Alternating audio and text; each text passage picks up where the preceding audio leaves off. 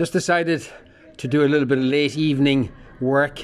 Nothing too strenuous. It's getting ready for the pointing, which is a mixture of lime mortar, sand and water.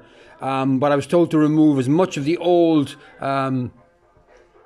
mortar as I possibly can. So you can see a lot of these would have been filled, and here's, you see it on the ground there. Bit dusty work, but it allows then for the new. You can see it here, Rush. That's all in there. So the purpose of pointing, of course, is to prevent drafts coming. This is an outside wall.